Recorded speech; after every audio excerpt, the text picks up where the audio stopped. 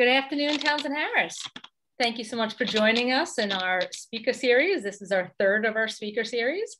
Our wonderful guest presenter today is Lindsey Duel. Lindsey has presented to our faculty last year and has presented to our students multiple times over the years. Many of our students are part of Gen Q, which Lindsey runs and does this amazing job of making all of our students feel safe and comfortable, and has helped lead some of our work in making Townsend Harris more inclusive. And I thank you for always doing that and for always being so willing to work with us. I'm really excited about our conversation today. We're going to have conversations regarding the LGBTQ student body and students, and very sex positive conversations, which I think it's going to be a fun little roller coaster that we're going to take together. So Lindsey, I'm going to pass it over to you. Again, thank you everyone for coming. I am going to continue to let people in as much as you could possibly keep your camera on. I would appreciate it so we could have this conversation together and be one community, and go Townsend Harris. Thank you so much, Ms. York, for such a wonderful, loving introduction. I'm so excited to be here today, and I'm really honored to have been invited to partake in this speaker series.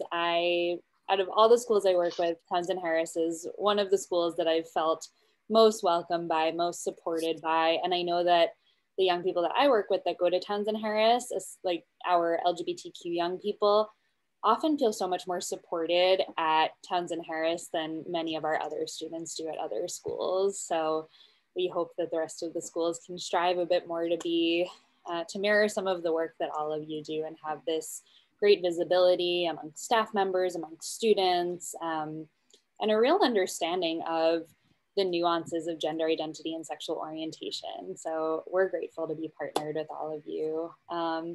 So the way today will go is that I want to keep it as fun and interactive as possible. I know that we're all Zoom fatigued all the time, so we're going to do some polls. There's going to be a lot of questions, so I really encourage that when I ask questions, if as many of you as possible can respond to questions either in the chat box, or you can raise your hand and unmute yourselves. The more participation, the better. I've left a lot of time today to just kind of see where the conversation goes. I have my bullet points, I have my ideas of things that I want to talk about, but I would love for this to be pretty open-ended. So I'll share a bit about me and we'll go from there. So my name is Lindsey Duel. My pronouns are she, her, and hers, and I am the director of Generation Q, which is an LGBTQ youth program in Forest Hills, Queens. We've been around since the year 2000. And we were started by council member Danny Drum, who was, I never remember if he was one of the first or the first openly gay school teacher in the New York City Department of Education. So he fought really, really hard to get inclusive curriculum, this Rainbow Families curriculum, into the Department of Education, and fought so hard, and at a time where the AIDS crisis was rampant and there was so much stigma, so much homophobia. I mean, transphobia wasn't even a word that was in people's vocabulary, but the transphobia was just unimaginable at the time. So we were founded by Danny when he realized that there was this deep need for everyone in the LGBTQ community in Queens to be supported, but especially young people.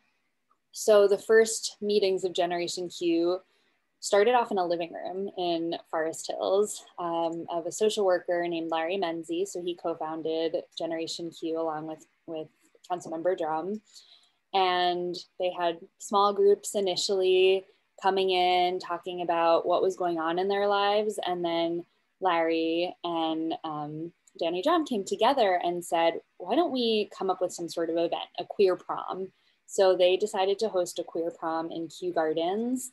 And what happened was that it exploded, and they had about 300 people there, 300 young people. And they said, we need something more than this. Clearly, there is such a need and a desire for programming like this in Queens.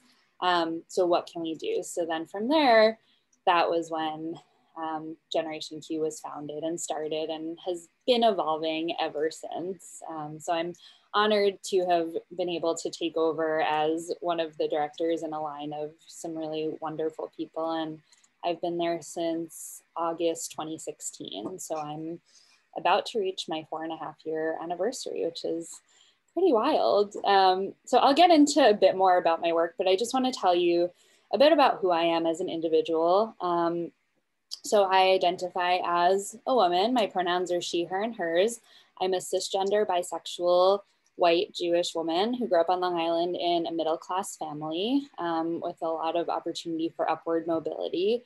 So I've exhibited a lot of privilege in my life. I have a master's degree in human sexuality studies. And I just think it's important entering into this space and talking about some of the things I'll be discussing today.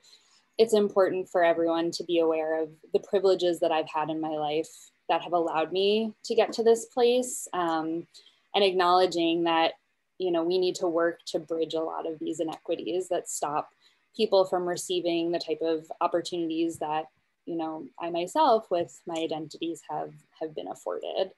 And that's something that we really try to do in Generation Q is kind of name some of those gaps and how can we support our young people on an individual level to strive for more opportunities and to support them in seeking those opportunities. So if there are any questions throughout my talking today, feel free to write them in the chat. You can always use the hand raise emoji. If there is a question that you want to ask anonymously, you can also message me directly. Feel free to do that. So I'm moving along. I studied psychology in undergraduate. I actually wanted to be a veterinarian when I first started college, and I started at University of Delaware, ended up moving back home to Long Island, went to community college for a year, and then actually graduated from Queens College, which was a great experience with a bachelor's in psychology.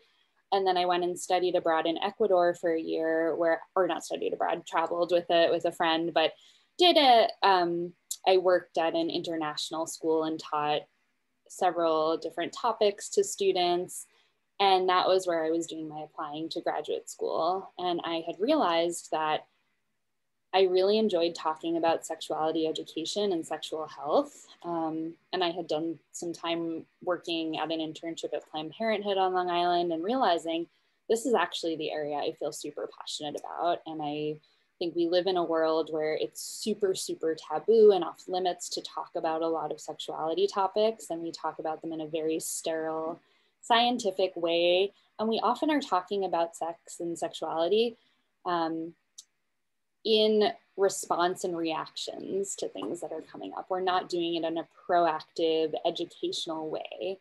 There's a lot of fear tactics and fear mongering that we use in sex education. So part of my work that I strive to do is to shift away from this. And how do we incorporate conversations about pleasure and lots of reasons why people engage in sexual behaviors? So, you know, knowing that that was an area of interest for me, but not realizing that that was a career path that I could pursue. So as I started researching while I was away in Ecuador, I found this graduate program at Widener University in Pennsylvania and took out a lot of student loans that I'm still paying off and will be for a very long time. So let's hope for some better student loan forgiveness. And that was an eye-opening place for me to be at Widener University. Widener has been struggling with some students calling out some racism and some lack of diversity amongst students, amongst professors. And when I was there, those conversations were starting to happen.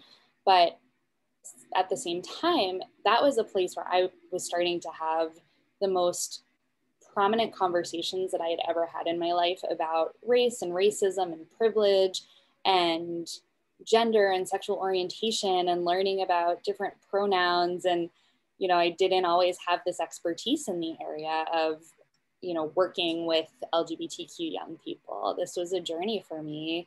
And it was an eye-opening, really beautiful journey of getting to have some really, really challenging conversations and being able to understand the places that I came from and not talking about the intersections of racism and sexuality and classism and sexuality education, and how we can't have a conversation about sexuality education without acknowledging all of these other oppressions that exist.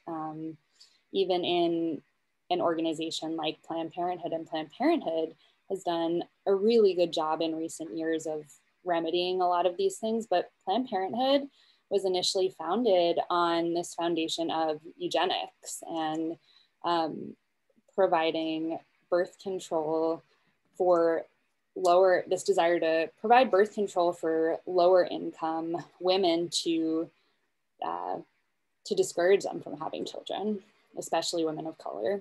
So there's a deep history of eugenics there. So learning in graduate school about a lot of this and the foundations of our sexuality education that exists in the United States and being able to compare it to other places in the world was really, really eye-opening. And existing in that sex positive space where topics were not off limits, and realizing how much of my own sexuality education, in either formally or informally, had so much taboo and so much shame and so much guilt around it. So my first question for everyone today is, what do you think a sexuality educator does? What do you think are some of the topics that a sexuality educator might talk about?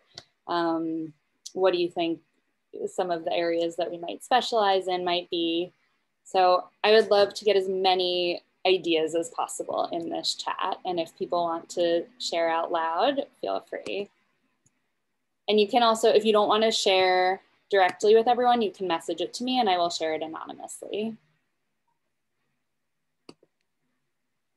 Yeah, so we have educate about sexuality.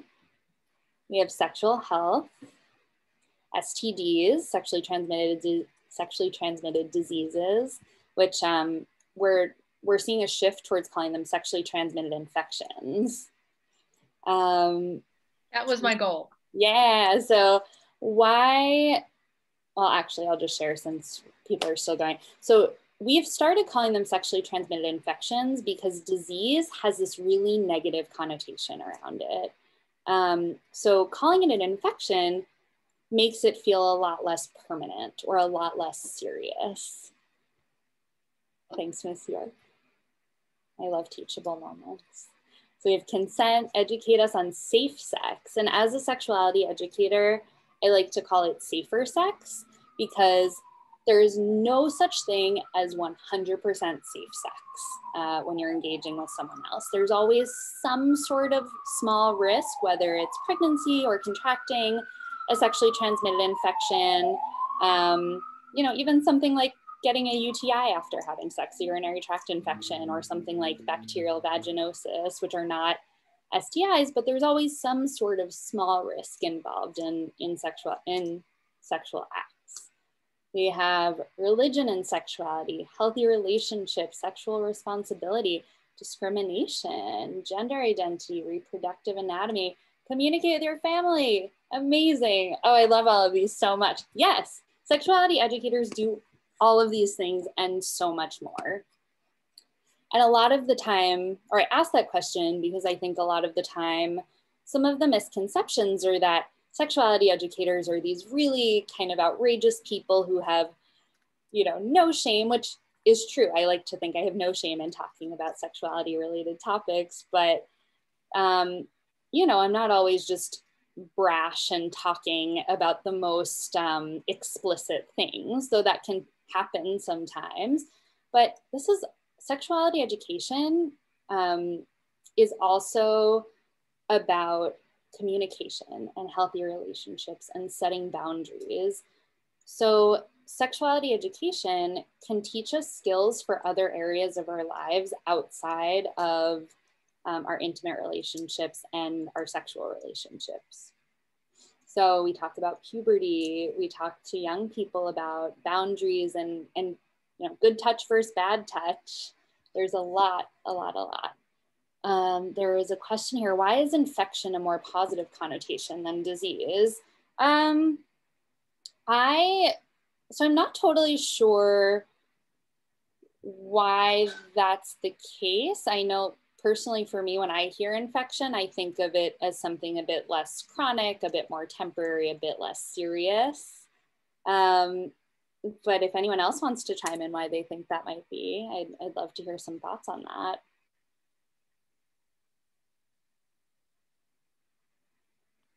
I would say intense or short. Disease sounds like permanent, long-term, where infection, everyone in this room has had an infection. Not everyone in this room has had a disease. Thank you. Yeah, that's a great response, Jonathan. Thanks. And I think that's a great question. This is the thing that I love about talking about sexuality education is I'm always being challenged in my beliefs too. I'm just going to stand up and open my window. It's not very warm in here. Great question. So I want more questions like that. Challenge me. Maybe ask the questions that you don't always feel comfortable asking in other spaces. All right. So some of the, just back to some of the work that I do at Generation Q, and it's so great to see some familiar faces here. We are in non-COVID times, we function as a drop-in youth center. So essentially an after-school space where young people can come in, hang out, spend some time together, but also get some educational resources, some mental health resources, and we do things like play Jackbox and Minecraft and Among Us. That's the new one that they taught me about. They also school me in, like, as you saw on the flyer, meme culture. I knew nothing about memes before starting this job. So I learned a lot about pop culture from the kids, and it's just a really fun, kind of silly, chill space to be. But then we have support groups where we talk about more intense, more emotionally charged things. We talk about healthy relationships. We watch films together and have film discussions. And now we've taken everything virtual.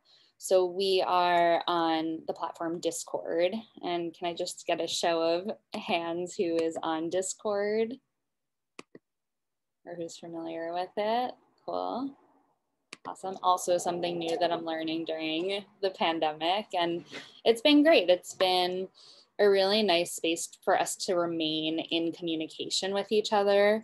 And we have our own private server, and it's pretty informal. And if any of the Gen Qers in here felt comfortable sharing anything, you're welcome to. I'm happy to invite you to speak out loud about the program or share anything that you want to, or if you want to write in the chat, you're welcome to do that too, but no pressure.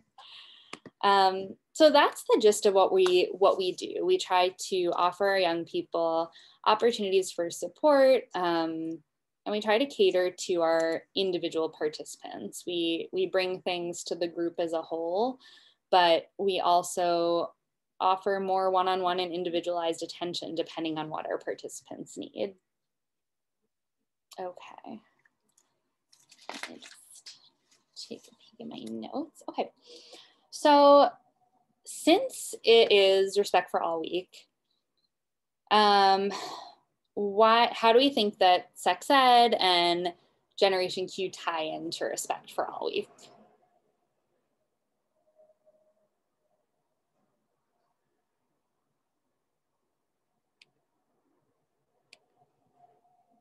Okay, totally fine to not know. I appreciate the honesty. I think that there's like not a bad, but like people are uncomfortable with sex, like talking about it, and sometimes shame others for being more open. So that's why it ties into it, because into Respect for All Week, because you want to educate others that it's something normal and it's something that you should not be you should not be ashamed of, and you should just be comfortable with talking about it. And more education on it will lead to like a safer sex. Yeah, that was great. Amazing. Yeah, and the question was, how does talking about sex ed and how does talking about gender identity and sexual orientation how do those tie into Respect for All Week? There isn't necessarily a right or wrong answer. I'd just love to hear what some of you think.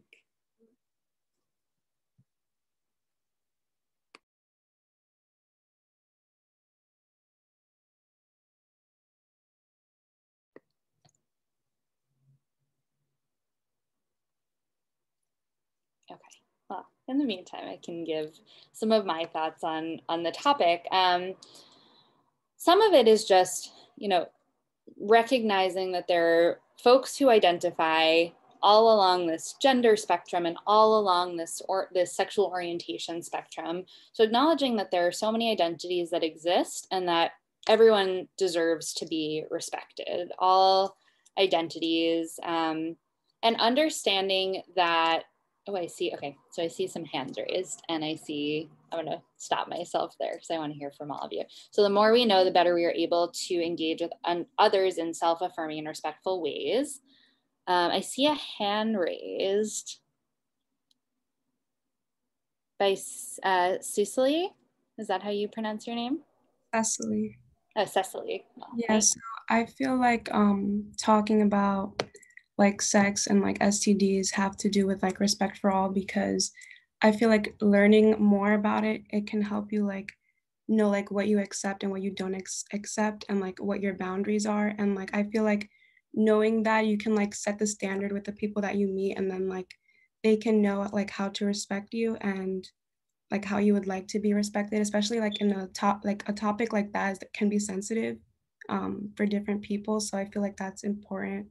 And also like respecting yourself, like knowing what you will accept and what you won't accept is very important for others to understand. And like if they don't accept that, or like they can't respect that boundary, that's going to be an issue. So yeah, that's a fantastic answer. Thank you. Jenny, do you want to share? I really don't know, but can you repeat the question again? Yeah, so what I had asked is how does talking about gender identity and sexual orientation and sexuality education tie into Respect for All Week?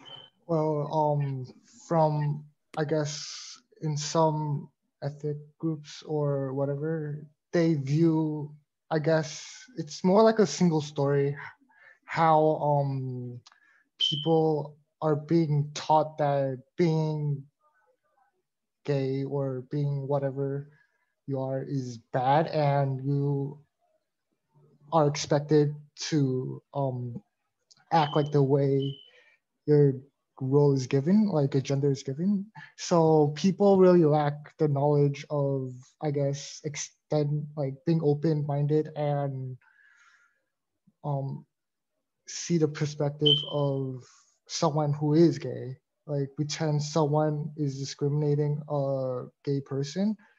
Well, for that person who's being discriminated, really, I really don't know how to say it, but like I think you're doing a great job. I think I understand what you're saying.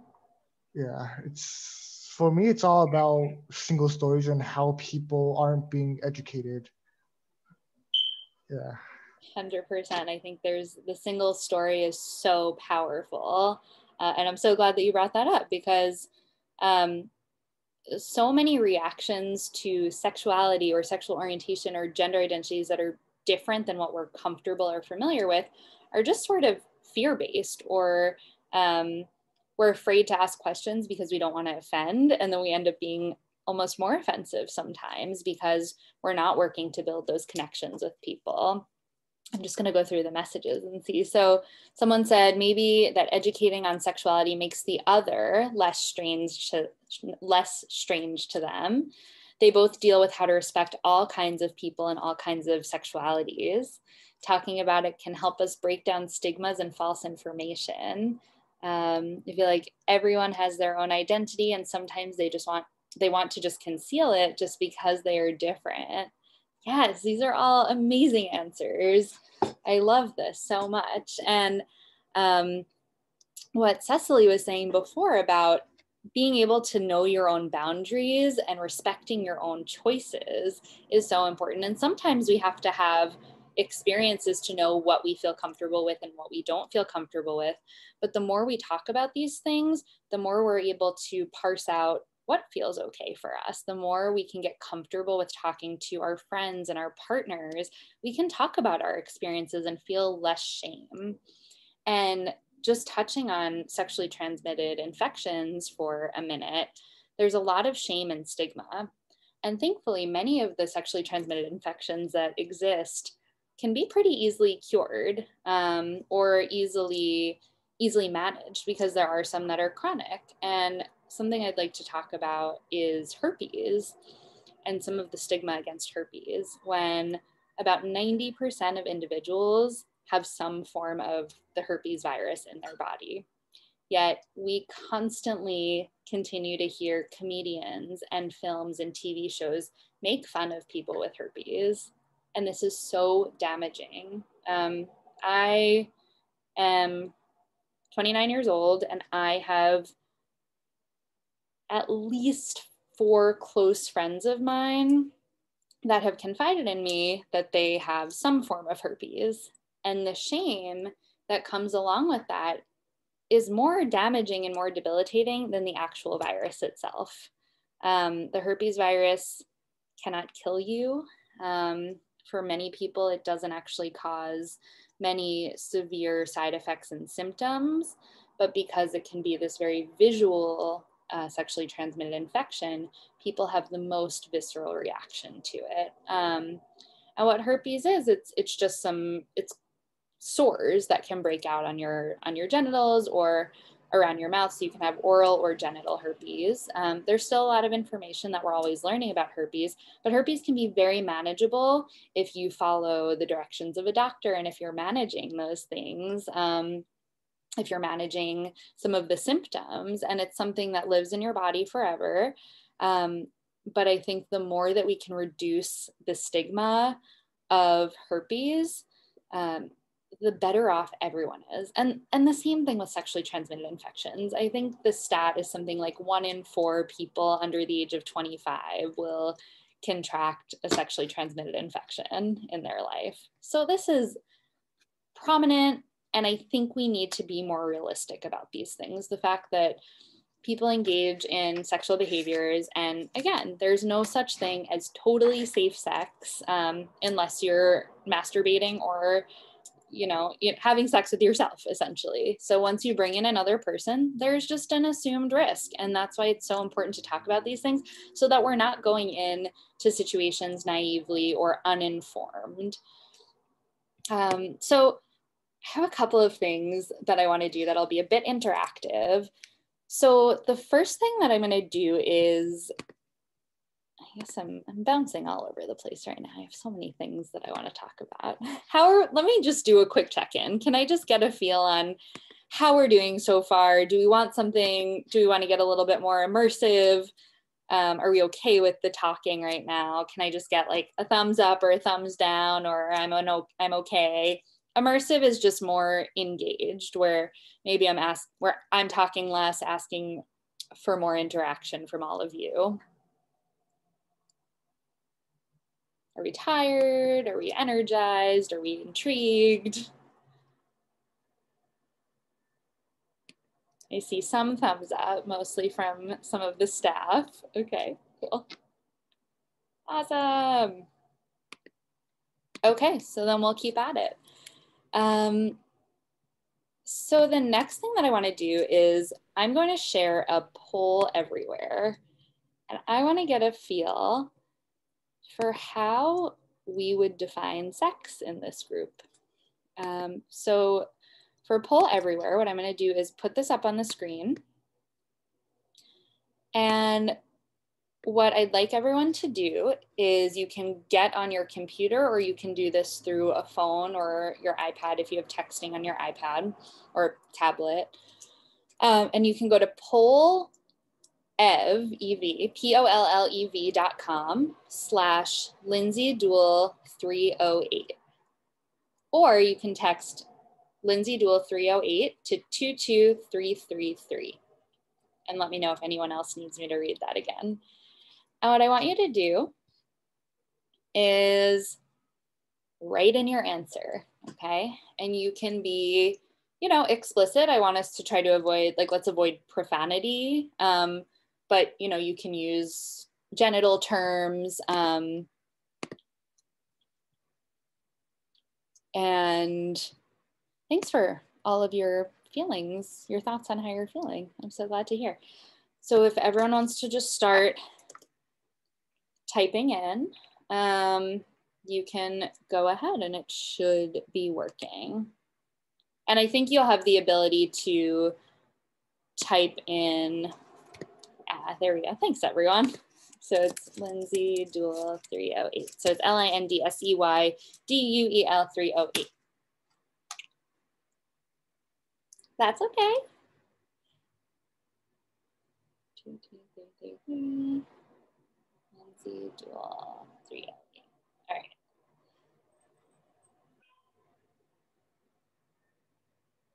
All right.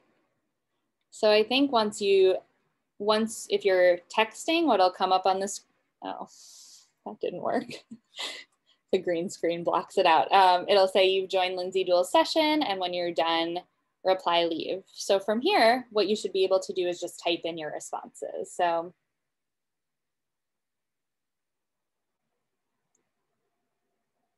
oh, and no, you don't need to use your real name. Oh, wait, I guess I didn't start it. I'm sorry, hold on. I need to get better at this. Activate. Is that what we have to do? That should work.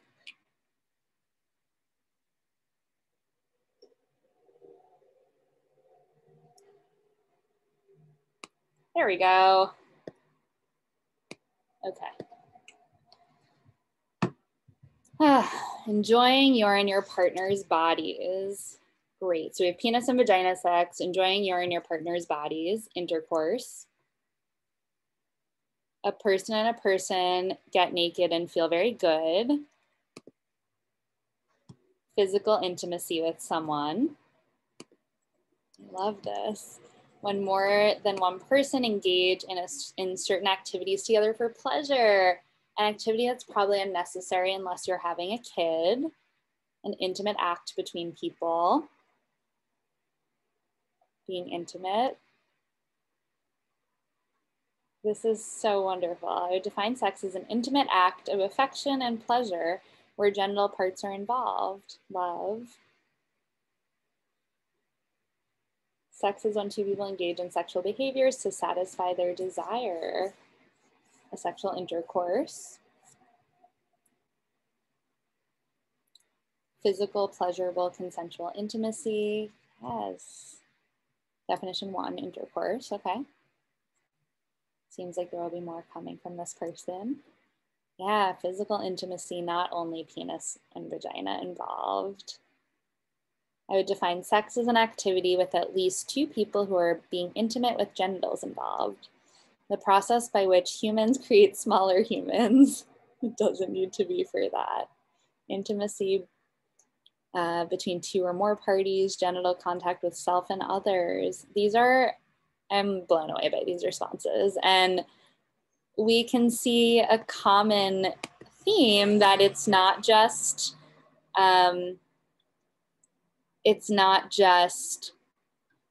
penis and vagina. It's not just how we might label heterosexual sexual activities. So I love the diversity here. And I also do want to acknowledge that there are plenty of individuals who may only have sex for reproductive purposes, but it's also important for us to understand that there are plenty of reasons why people engage in sexual activity. Consensual pleasure, either with yourself, one partner, or multiple partners with the intention of mutual physical satisfaction. I love that. Any sexual activity. Yeah. Ah, these are so good. Okay, so I'm gonna actually stop the screen share now and just I'll go through some of these, but that totally warmed my heart and that was amazing and so much better than my understanding of sex as a young person. You know, sex was, when I was learning about it, it wasn't about boundaries. For some people, it was about conquest and seeing who had the best story to share. For some people, it was just about waiting until marriage and only engaging in sexual activity for reproduction. And there are so many reasons why people engage in sexual activity. And sex is however you would like to define it. And that's why I like to do an activity like this, to show there are so many different ways for us to define sex. Sex for some people can just be like this intimacy of being naked next to each other. Some people could count kissing and making out as sex.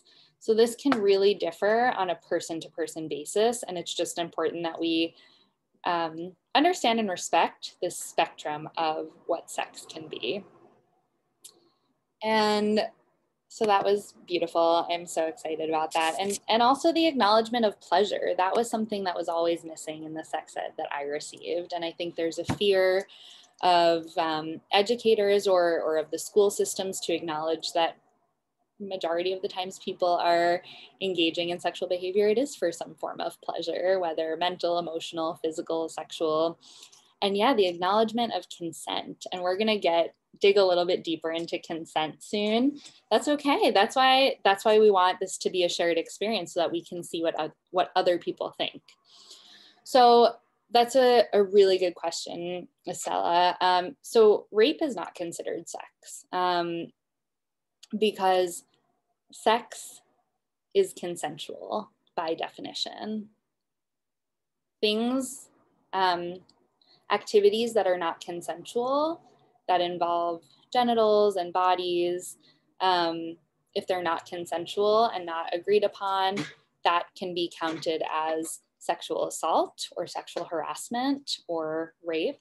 But I would not, in my definition, define that as sex. Yes, I would consider that a crime because my definition is that it's a consensual activity that people are engaging in. And I really appreciate the acknowledgement of one or more people, because there are people that are in relationships that aren't monogamous, and sometimes there are people that are engaging in sexual acts with more than one person. So I think this is a really robust definition of sex that we've been able to explore just now. Yeah, Robin, I think that's a really good and unfortunate metaphor. And those are really, really tough topics for us to talk about. And I appreciate the acknowledgement of it. It's really important. And for people to not feel like, oh, because I was taken advantage of, that was still considered sex. You get to determine what sex was. You get to determine when you had sex for the first time and what sex for the first time looked like for you.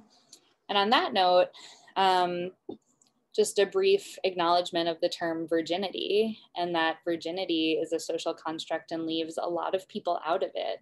So I like to call it your sexual debut or your first sexual experience. And there was a really, really good tweet that I had seen a while ago. It was like,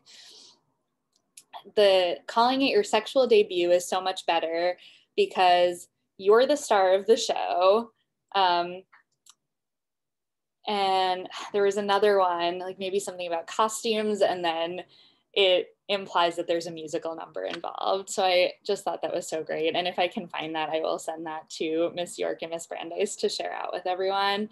It's just so much more inclusive. The concept of virginity leaves out a lot of people. It implies innocence and purity and youth and just like cleanliness. And, it's just too neatly packaged, too narrow. There's also this unfortunate, I think when we think of a virginal person, we think of this like pure blonde-haired white young woman. And like, there are a lot of conversations around how this idea of innocence and virginity often leaves out women of color. So I wish that we had more time to dig into some of that. But yeah, the virginity that we hear about feels really outdated with our definition of sex. The fact that you're losing something, the fact that someone's taking something from you, and that's actually a shared experience. And it leaves out queer folks a lot of the time, because this notion of losing virginity involves a penis person and a vagina person, and usually cisgender heterosexual people. We don't talk about it in queer terms. So one other thing that I just wanted to ask is, who just in the, wow, words have escaped me. Being that it's Respect for All Week, who do we think that sex ed often leaves out? What identities of folks do we think it leaves out?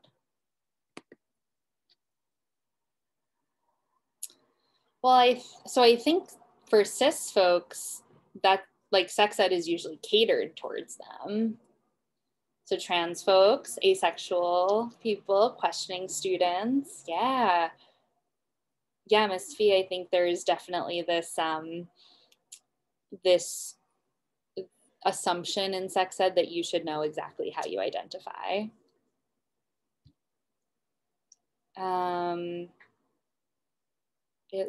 Non-binary people, non-cis folk, and individuals who aren't heterosexual. And like, we'd think that in 2021, we'd finally be in a better place. Yeah, aromantic. And also, it leaves out people with different abilities. We don't talk about people on the autism spectrum having sex. We don't talk about people with physical differences having sex. We tend, and we may not be aware of these things, but the way that society portrays people with various physical or emotional or mental abilities is that they're not sexual, and we automatically gravitate towards labeling them as exactly ableism, right? We gravitate towards labeling those individuals as asexual or non-sexual. So I think this cognizance and awareness of that is super, super important. And when I was in graduate school, we actually learned about, and I think, so Edison, thank you for sharing that. And I think that there is a shift in this, and I think there is greater accessibility to materials. And there have been some shows that have come out that are talking more about these things, but there are definitely a greater number of resources for folks that are on the spectrum or have different physical abilities.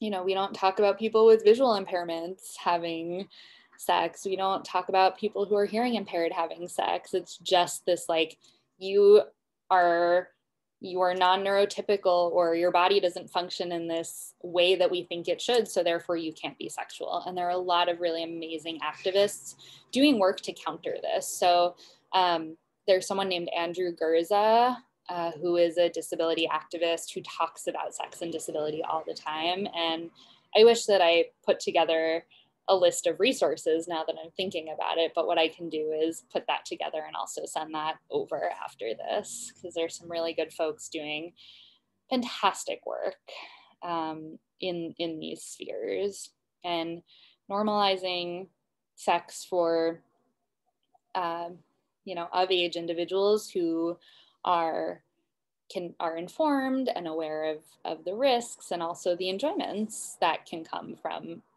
sex and sexuality.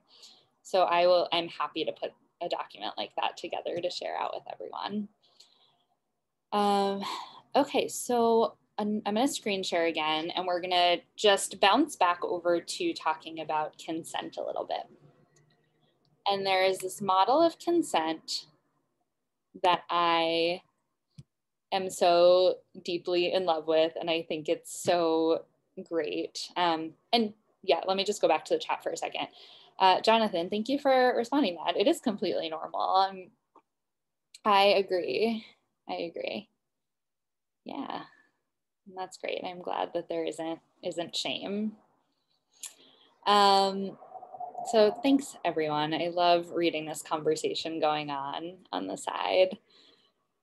So there is a model of consent that was created by Planned Parenthood, and the acronym is FRIES, just like French fries. So it's FRIES.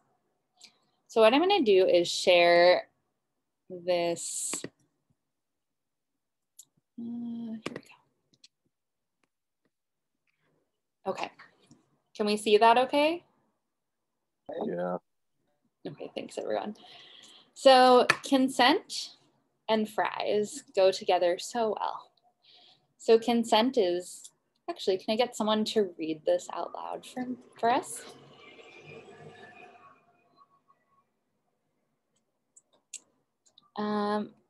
Ari, would you like to read?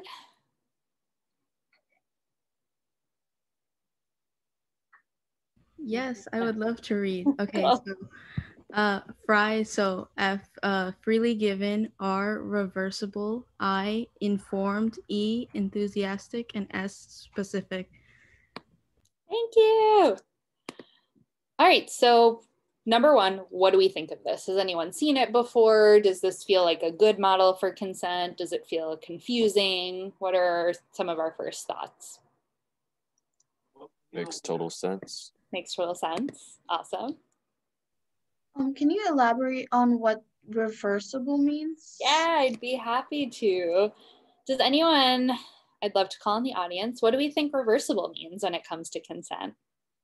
Nadia, did you want to share? Yes, thank you. So reversible, in my interpretation, is that you can at first say yes, I would like to have sex with you, but then it's totally okay if they change their mind and they say no all of a sudden, and that's totally fine. Exactly. That was beautiful. Yeah. So in the chat, I also saw you have the option to change your mind. Consent can be revoked. So that's reversible. We can go through all of these. What do we think freely given means?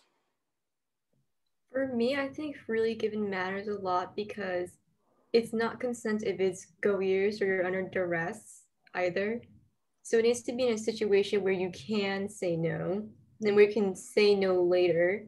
Because like I heard this analogy was like, if I put a gun to your head and I tell you to give me your wallet and you give it to me, that's not really consent because I'm threatening you. Exactly. And the same applies to sex as well. 100%. Yeah, thank you. That was great. And without manipulation or quid pro quo, no pressure involved, right?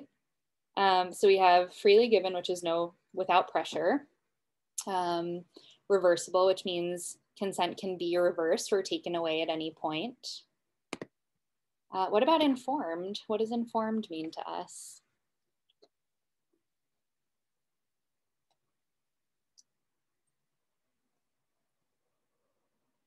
You know what you're consenting to, you know who you're dealing with.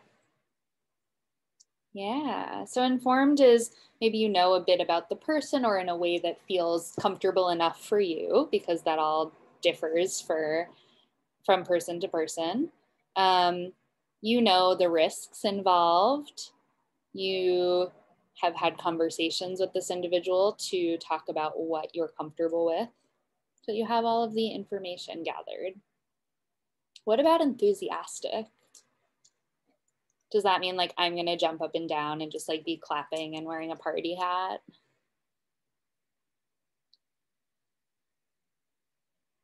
What is enthusiastic consent? You're not hesitant to say yes? Mm-hmm.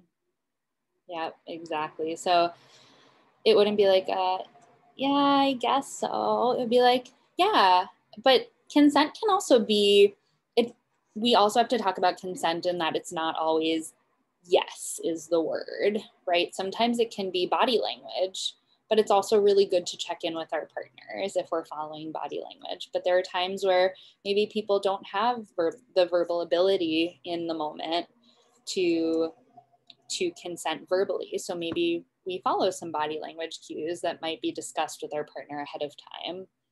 Yeah, by enthusiastic, it means you both want to engage in that activity. Mm-hmm. And then lastly, we have specific. What do we think of specific?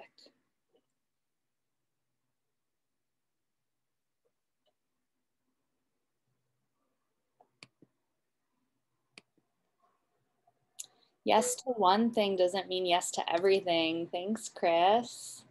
Yeah, I was about to say it's basically where you draw the line.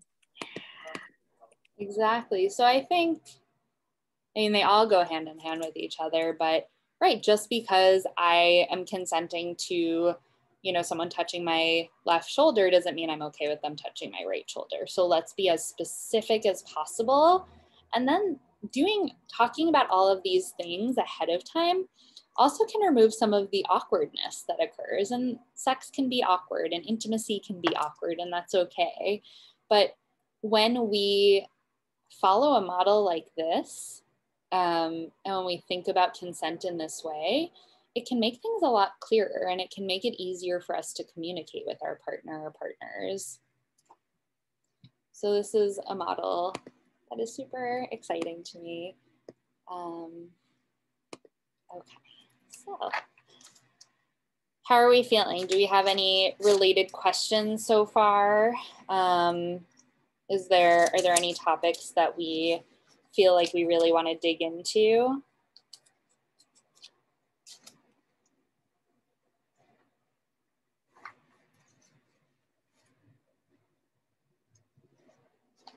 That's okay. All right. So next, I am going to screen share again, just speaking about inclusivity and respect for all, and moving towards a world where we're more neutral in our language and the way that we talk about bodies. And in sex ed, I try to keep, in the sex ed that I do with Generation Q, I try to keep it as gender neutral as possible. So I'm going to share another infographic that I think is really fun. And it's something that I like to base a lot of these concepts are something that I like to base a lot of my work off of. So this is about adapting language for diverse genders, bodies, and sexualities or asexualities. So when talking about bodies and what they do around health issues, it's easy to make assumptions. To check your language, you can ask, am I gendering people with certain parts? So I don't like to assume what bodies people have. I like to ask all of the young people that I work with their pronouns, so I'm not making assumptions about who they are, how they identify. And that's why I put my pronouns in my Zoom and my email, so everyone knows the pronouns that I like to use. So let's see if I can make this bigger.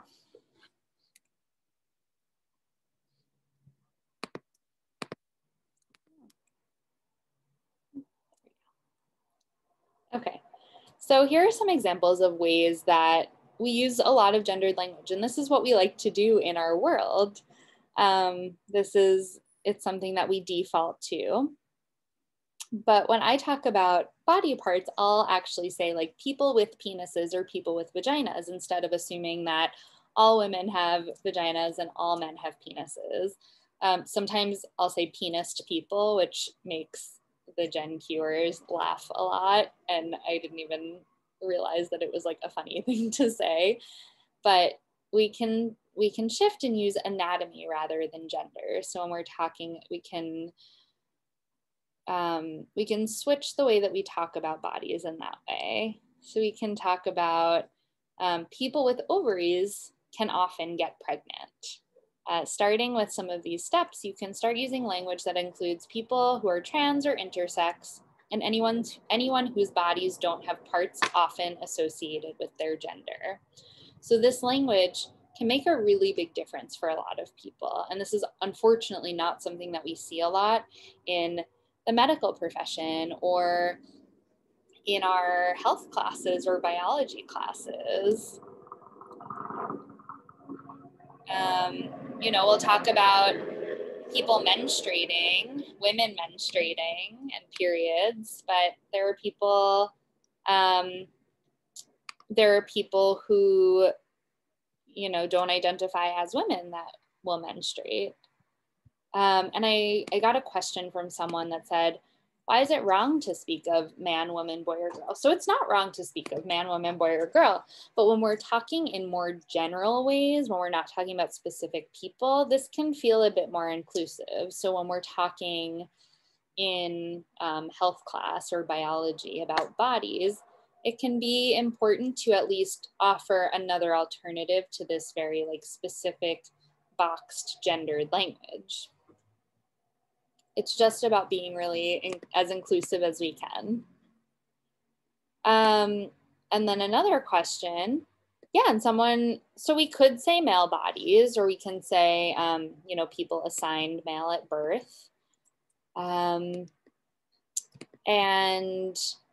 But like someone who has a penis may not see their body as a male body.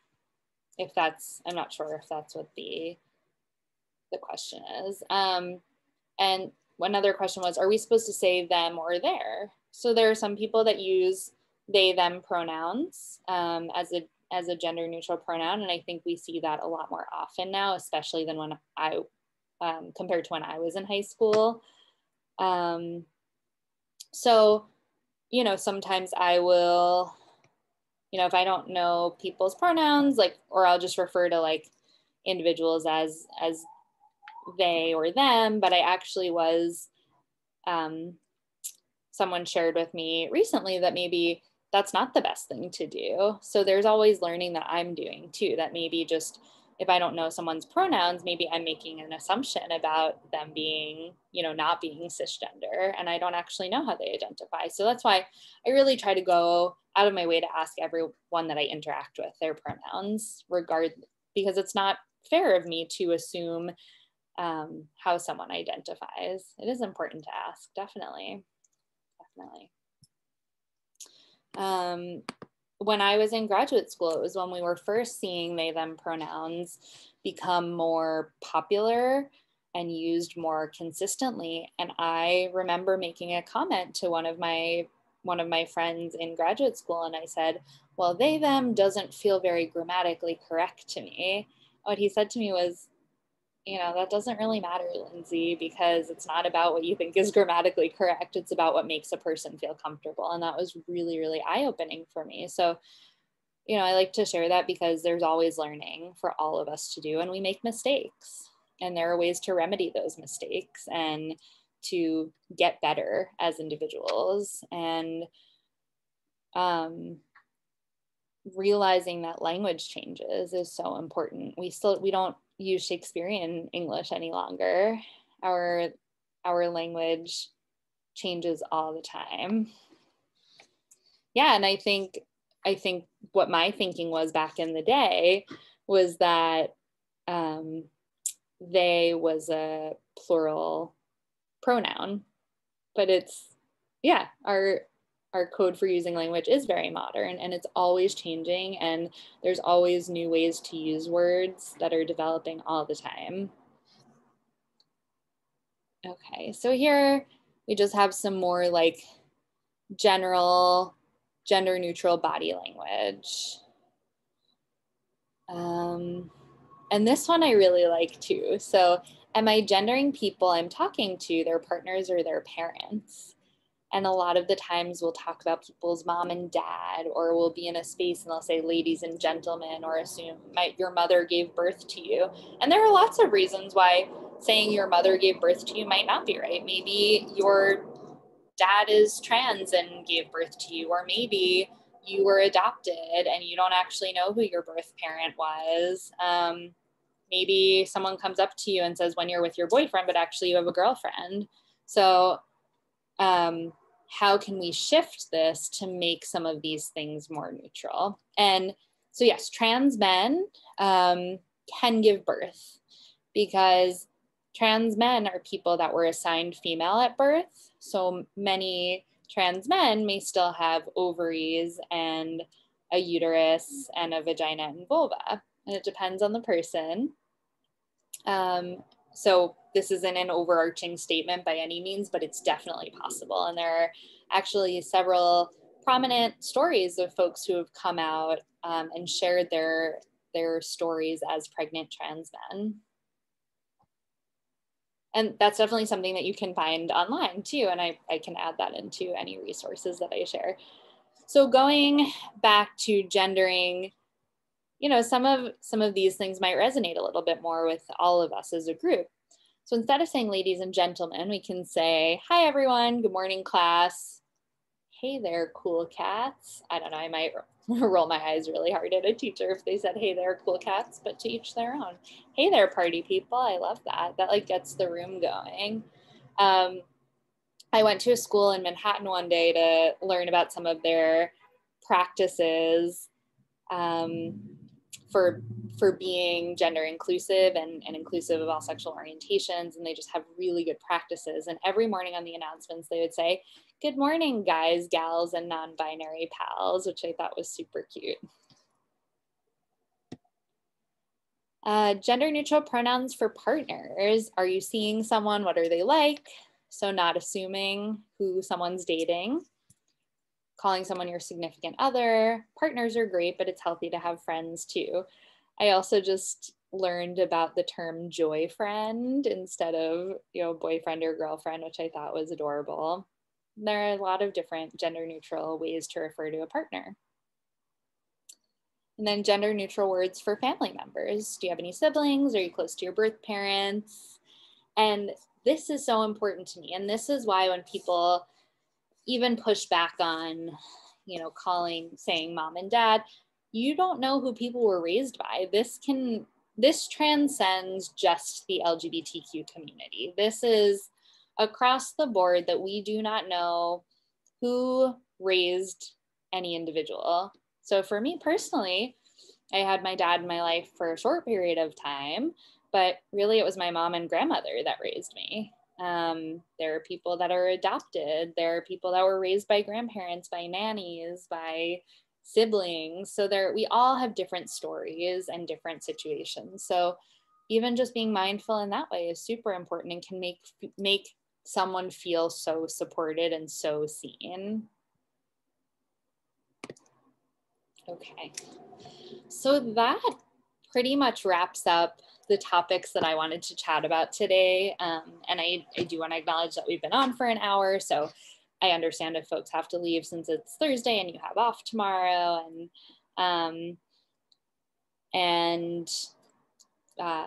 So I do want to leave time. I did just get a question about going into depth about people on the autism spectrum or maybe some non-neurotypical people. And what I will say about that is that's unfortunately not my area of expertise. So I'm happy to discuss it if people have some questions, but I would probably feel a little bit more comfortable just pointing folks in the direction of some other experts who work in that area, in those realms.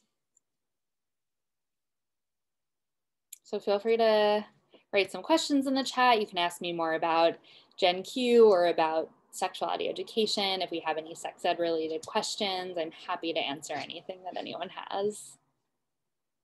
And it's also okay if we don't.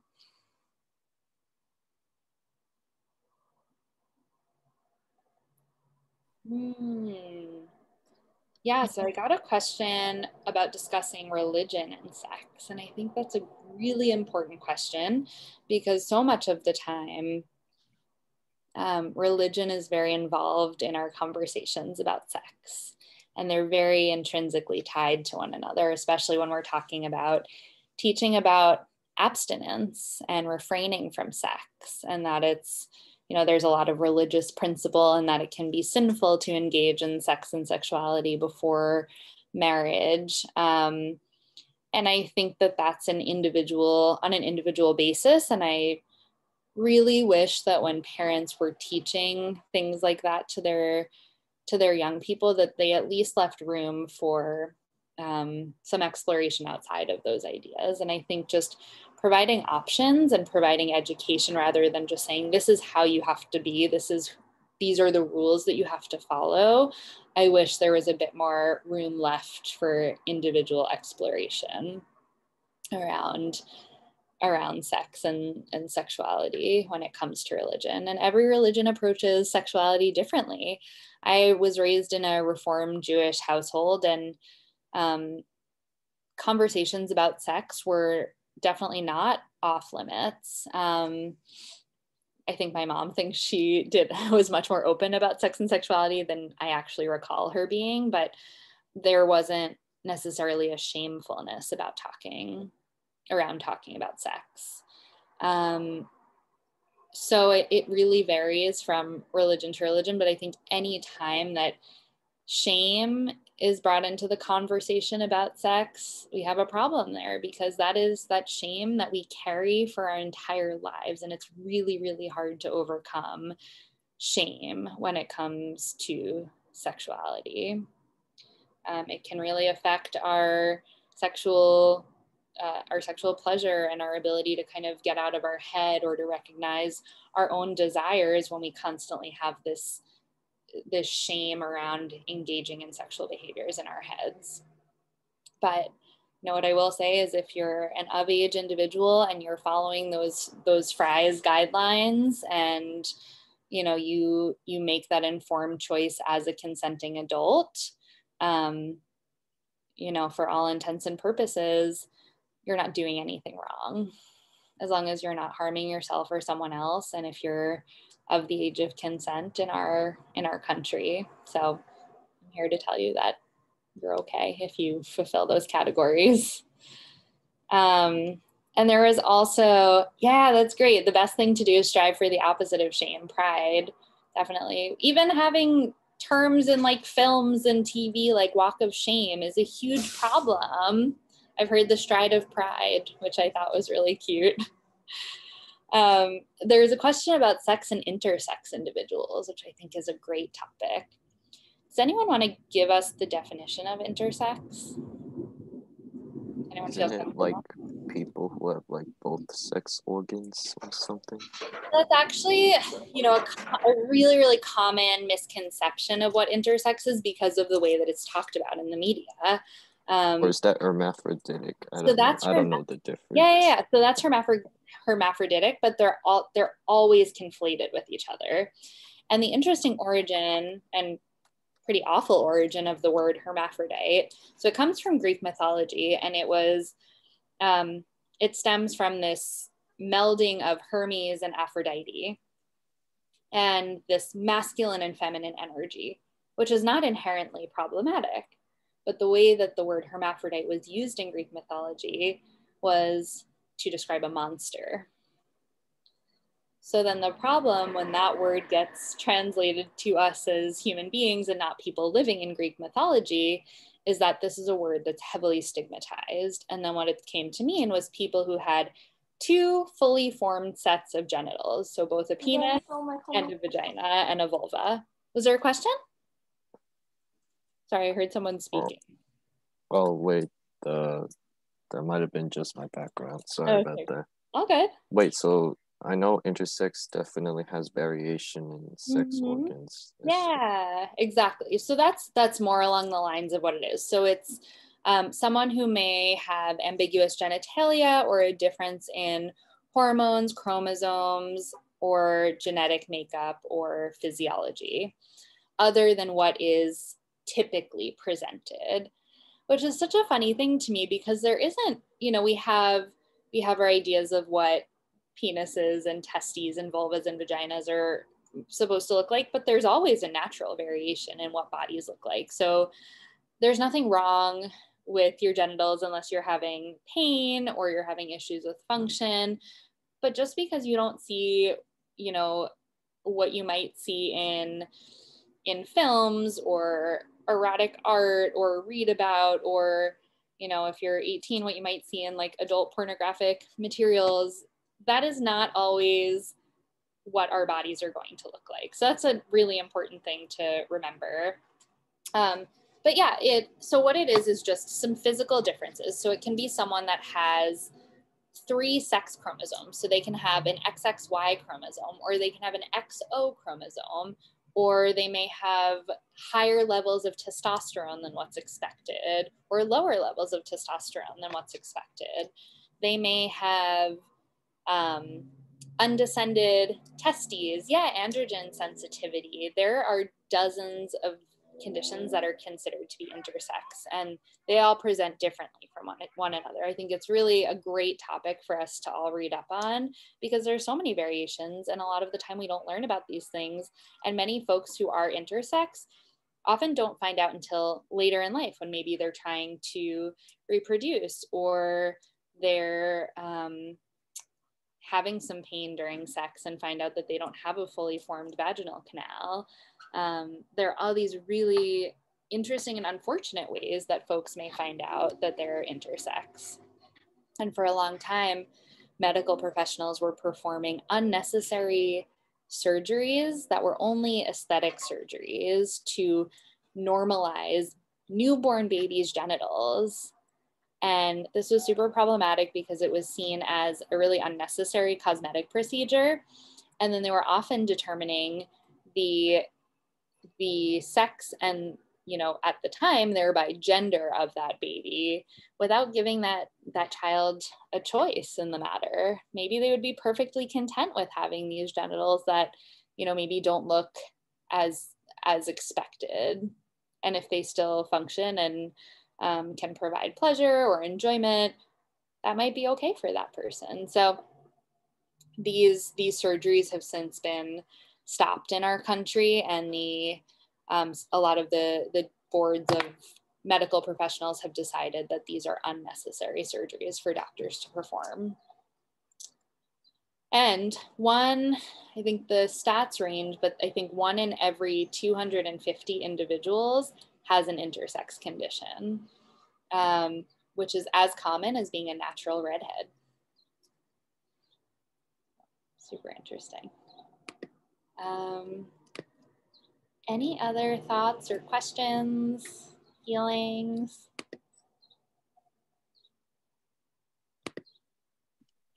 Totally open to us staying and chatting, but before people start to leave, I want to say thank you while everyone's still here. And thank you for doing this today, Lindsey. And it was absolutely amazing. And any opportunity we could set a forum to have a positive sex conversation and supporting our LGBT youth is absolutely a move in the right direction. So thank you so much for this and for what you do every day. And thank you to Miss York and Miss Brandeis for, you know, always supporting me and inviting me in. And it's just really such an honor to get to participate with such a wonderful group of young people with so many wonderful thoughts and thought-provoking questions. It's an honor.